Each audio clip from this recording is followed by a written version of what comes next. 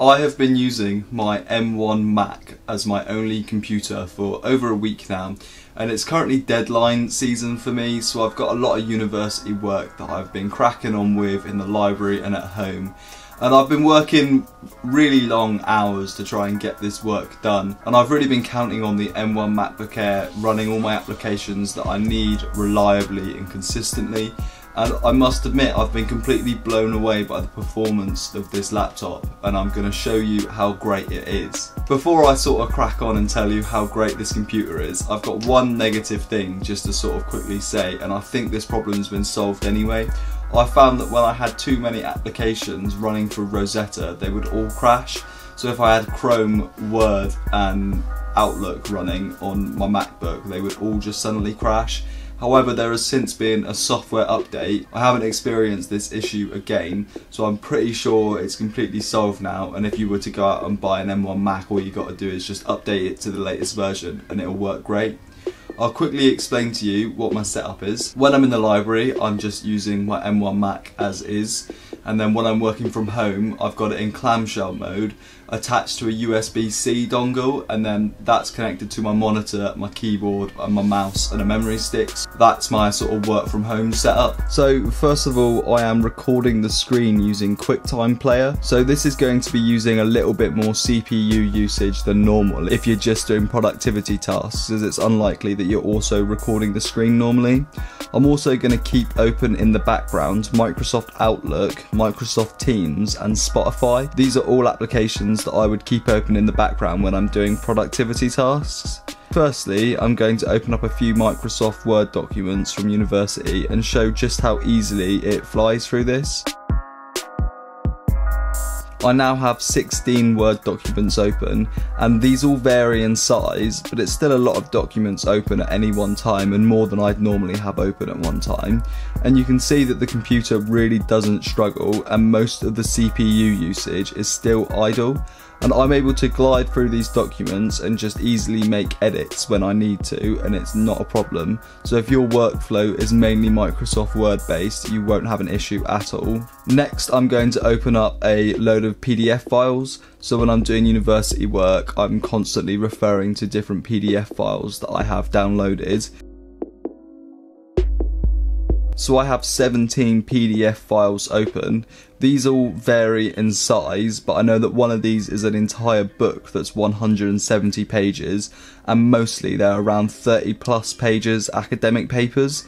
And the Mac absolutely glides through this. I'm easily able to highlight stuff and add comments, and it's really not a problem. So again, if you're going to have a lot of PDFs open, it's not even a problem at all. Funnily enough, Microsoft Excel was something that my Intel MacBook Pro really struggled with, and I would go as far to say that Excel was completely unusable on my Intel MacBook Pro. So I have downloaded a CSV file which is about 51.5 megabytes from a US government website.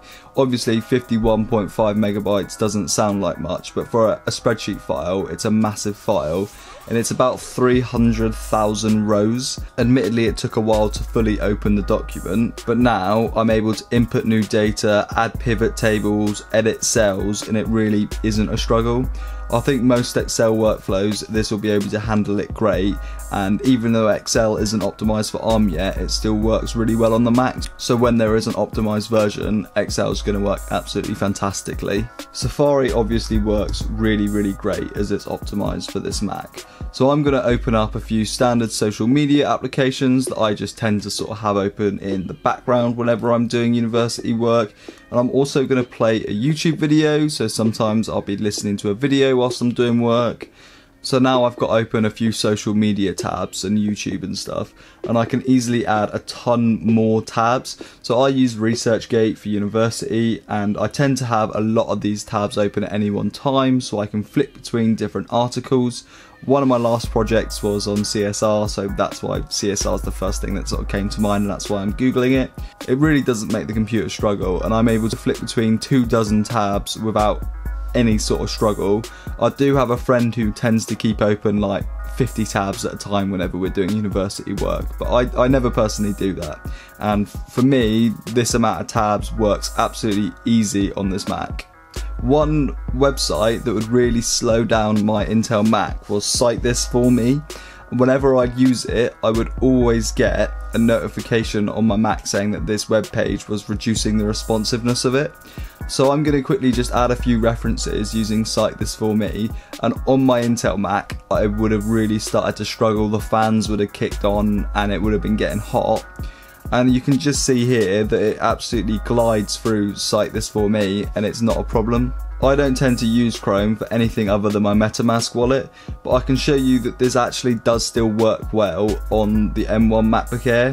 I'm opening up a load of tabs, I can play a YouTube video, and then I can also do my research that I'd be doing for university, googling sources, and it really does work very well. Teams and Outlook work well in the background and it's not a problem at all. I've had many Teams lectures and on my Mac it's been completely fine. I've also had several Zoom lectures with breakout rooms and adding backgrounds and all of that stuff, and it just really does handle Zoom very well. I hope this sort of benchmark test was useful for you. If your workflow is really similar to what I'm doing here, if I'm being honest, I think you could save money and just buy the BASE M1 Mac. I know a lot of people will say buy 16 gig of RAM, buy the 8-core GPU, which if you can afford it, do it, why not? I mean, you'll have a better computer and it'll probably last a little bit longer. If you can't really afford to splash out the extra bit of money, like I couldn't, I wouldn't worry too much because this computer is an absolute beast and I love it. Thank you for watching, catch you again, all the best.